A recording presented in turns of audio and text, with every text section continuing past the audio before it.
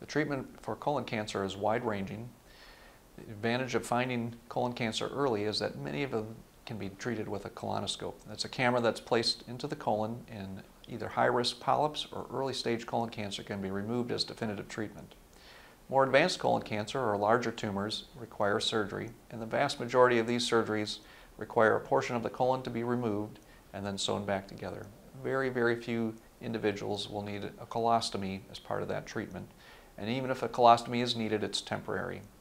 Now, for those with rectal cancer, often chemotherapy and radiation are used to shrink the tumor prior to surgery. It helps minimize how much of the colon and rectum we have to remove and makes the long-term result more functional.